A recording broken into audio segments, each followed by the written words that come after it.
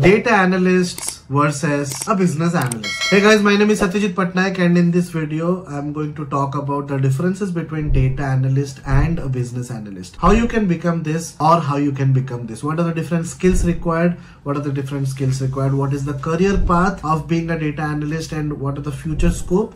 And the same with business analyst. So I'm going to do a detailed video on this. I'll be switching my shirt so it is very clear when I'm going to enact as a data analyst and when I'm going to enact as a business analyst. So let's get started. Let's first talk about data analysts. Well, data analysts are somebody who are very technical. They want to do the analysis of data. Whenever they get use cases from their senior managers or from their senior data scientists or senior data analysts, they are the ones who first delve into understanding the data, how to analyze the data, what are the data insights, and finally they present those data as part of a dashboard or as part of Python graphs or Python visualizations. So that's what a data analyst do on a daily basis. There are certain companies where data analysts mostly work into data cleaning, data pipeline creation, data transformation, and there are certain companies where data analysts also are involved in dashboarding, creating graphs, creating reports. Even there are multiple companies where they hire data analysts to do the work of a data scientist. So little bit knowledge on data science is also needed to become a data analyst. So that's what a data analyst do. Now, talking about the career path of becoming a data analyst, well, it's going to be very crystal clear. I have explained this in many of my videos. So it's going to be a step-by-step approach. You have to learn Python programming and then EDA, then statistics, little bit of statistics, not in depth, SQL, Excel, Power BI, Tableau, and predictive analytics and ETL. These are the skills that a data analyst should have, because company to company the skills will vary. Some company will need you to have knowledge on Python. Some company will be fine if you don't know Python, you can do it on Excel or any other tool. Some companies might also need you to know PySpark. So you should have that ability to learn anything given the time, right? So in case you want to learn PySpark, you should always be knowing Python, right? If you know Python, it is easier for you to learn PySpark. So the skills that I told, try to go through them to become a data analyst. Now, what is the future scope of data analyst?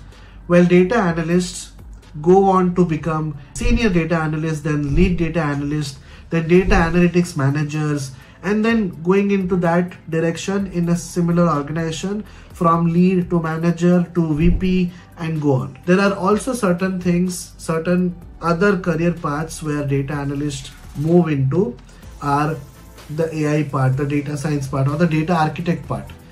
I have so many friends who started their job as a data analyst, then senior data analyst, then lead data analyst, and they jumped into the data architect roles. Data architect roles also gives a great salary. Market is paying a lot to data architect, so that is also one career path that you can explore. Obviously in the future, not now, but this is what a data analyst do. Now let's talk about the business analysts. What do a business analyst do? A business analysts are somebody who are more into the business side. They basically act as a bridge between your customers and your technical team. So, and in some organizations, they treat business analysts as somebody with business knowledge and the domain knowledge with data knowledge as well. And in some companies, they don't consider data knowledge.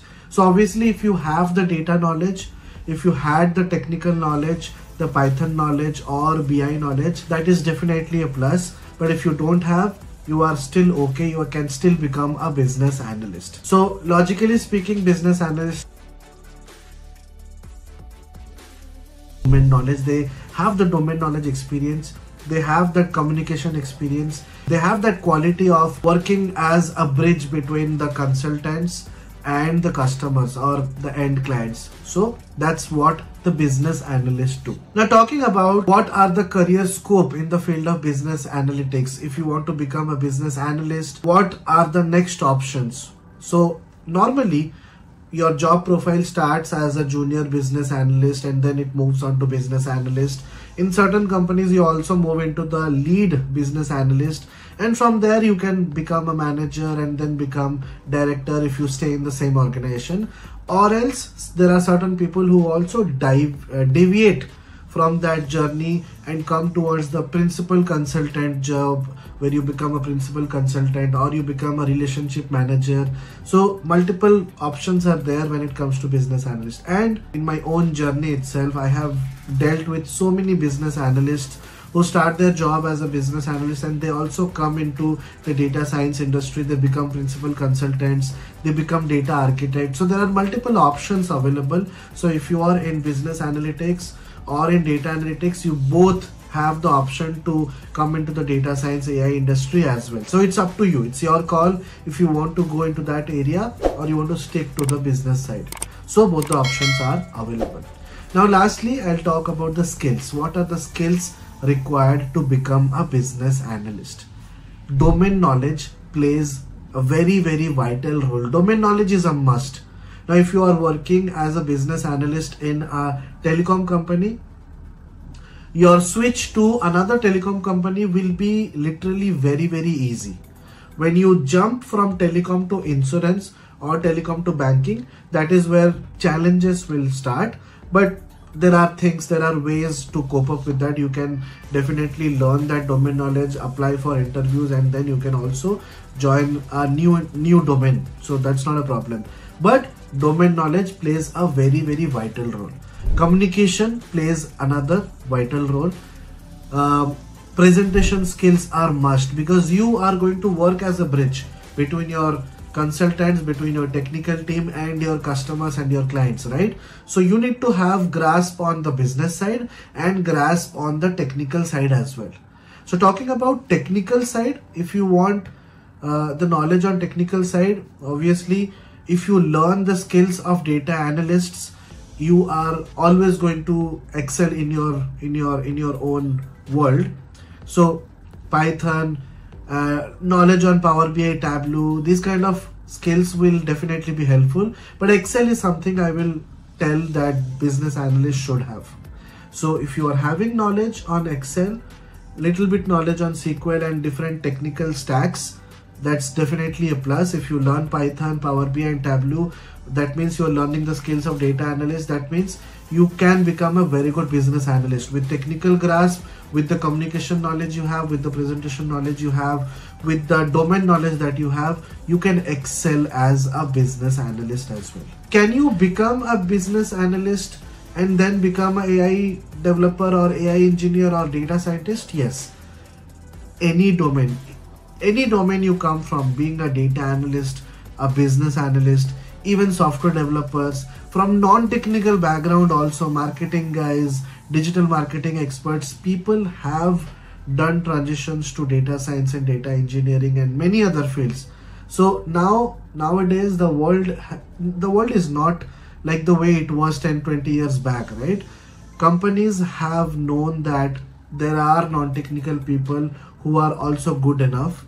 So companies are giving options for people to play around with different skills. So if you want to upskill, if you can upskill, definitely go ahead and upskill, and there are ample number of opportunities to play around. If career A doesn't work, go for career B, career C, so you can play around. Upskilling is very important. That's all about this particular video on data analytics and business analytics. I tried to explain in a layman's term, tried to explain as simple as possible.